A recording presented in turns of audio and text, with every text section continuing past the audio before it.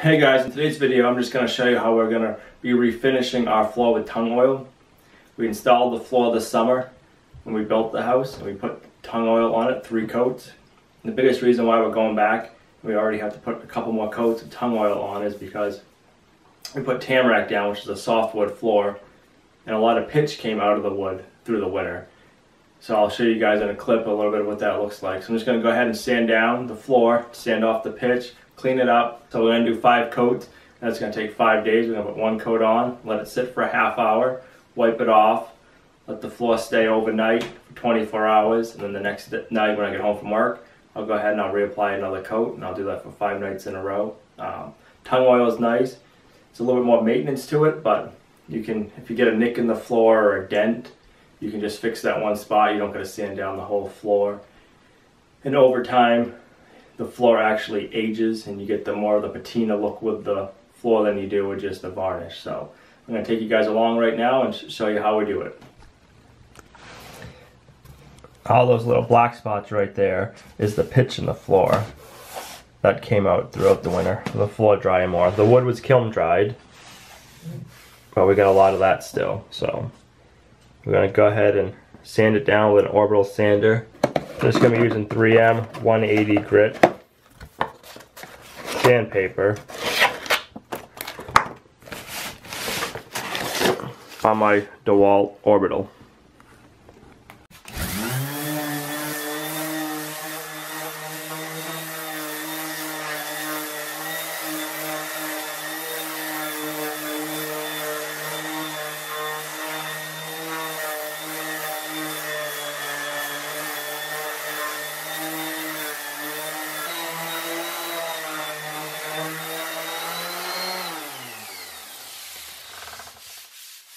You really can't see it that good. You can see that the pitch marks are gone, and any of the other marks on the floor I was able to sand off. It took probably 60 seconds worth of sanding with the 180 grit to get rid of it. So you guys can see that it didn't take very long to sand off the pitch and any marks on the floor with 180 grit. And we'll go over it again with probably 3 coats of oil, 1 coat of oil per night. It takes a little while to dry, but it's natural. It's got a more of a nutty smell. It doesn't stink the house up. The biggest reason why we went with the oil finish for the floor is it's natural. It's not harmful to anybody. It's like a food grade oil. The floor ages over time. If you get a ding or you get a mess on the floor, worst case scenario, you gotta sand it off and re-oil it. You can just do a spot. You don't gotta do the whole floor. I'm gonna be redoing the whole bathroom floor because this is a high traffic area, so it's taking it kind of hard over the winter.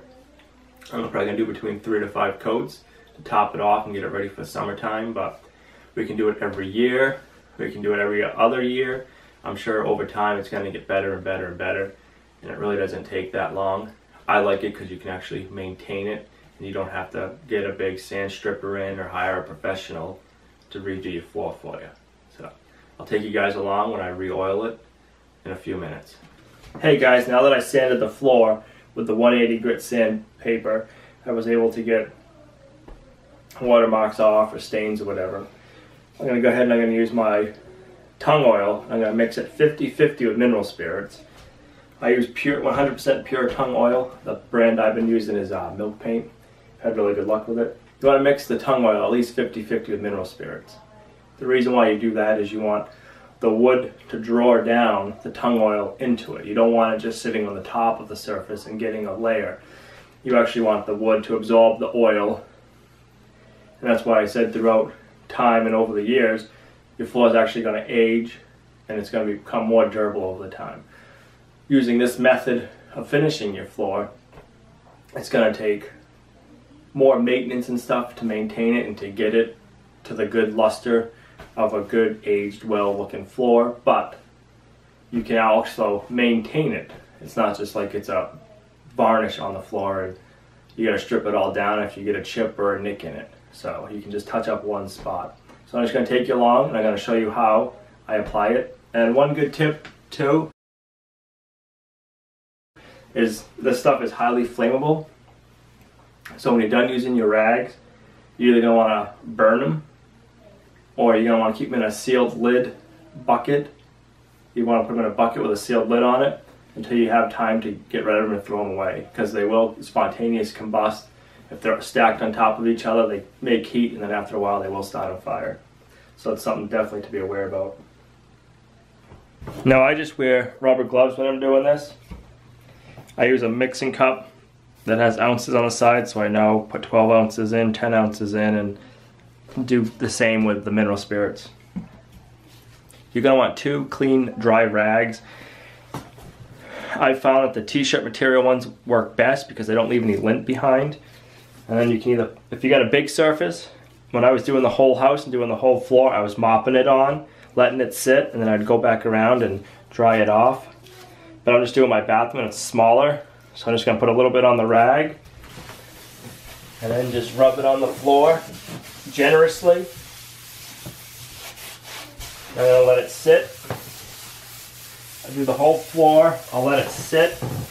If I find any spots where it's absorbing it really good, I'll go back and I'll reapply it.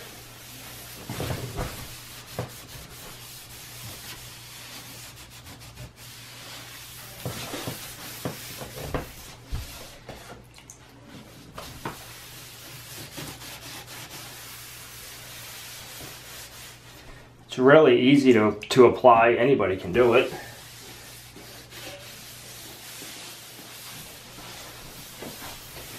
They recommend leaving it for about a half hour and then wiping it off and letting it sit for 24 hours and then doing another coat. So if you're doing a lot of coats, it can take a while. I'm going to do hopefully 5 coats. So it'll take me 5 days to do it, but I'll just do it 1 coat a night after work.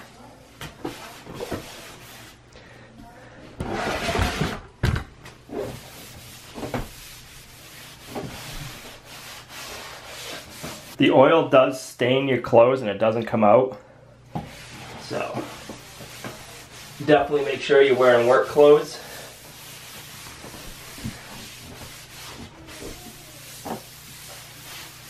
It does have an odor to it, but it's not obnoxious. And it's got a real nutty smell to it. It's not like a paint smell or anything, so you will smell it when you come in and out of your house. You're gonna go, oh, I can smell something, but it's not like it's a polyurethane where it's obnoxious and drive you out of the house.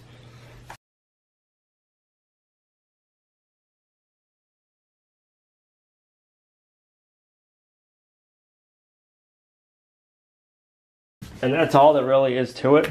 You just put a good liberal coat on with a rag, let it sit for about a half hour, and in that time, if you see any spots that are really absorbing the oil, go ahead and go back, put some more on it, and then after the half hour is up, go ahead and rub it off with another rag. So now you just want to wipe the floor until all the wet marks are gone. You just want to keep rubbing it, and once you're done rubbing it and getting it all off, you just want to go around and see if you see any spots you missed or areas in the cracks where the oil is coming back up. Sometimes in the joints, when it sits a few minutes, you can see a line of the oil weeping back out of the joint. Now I'm just going to repeat this process for the next 4 nights. You can walk on it. You can walk on it. I just recommend walking on it with bare feet or with socks. Definitely, I would do bare feet over socks if you can. If you don't want to, then socks. Don't use shoes, and you don't want to wear shoes on it for probably almost a month. Believe it or not, it'll actually take the rubber mark off your shoe and it'll leave an imprint on the floor. The floor takes a while to dry. Well guys, I hope that video was helpful. When you're finishing or refinishing a floor with tung oil, it's pretty much the same. If you're refinishing, you just want to go around and lightly sand the floor. You're not trying to remove the tung oil, you just want to get up any dirt. For me, the biggest thing is I had the pitch from the tamarack flooring coming through, so I wanted to sand that all off, get off any dirty spots, and put another coat on. So if you have any questions, leave them in the comments below. If you liked the video, give it a thumbs up. Subscribe for future videos.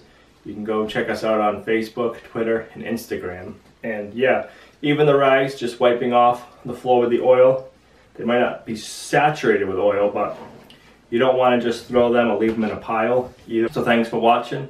And like I say always, we'll see you right back here next time at Lumna Acres.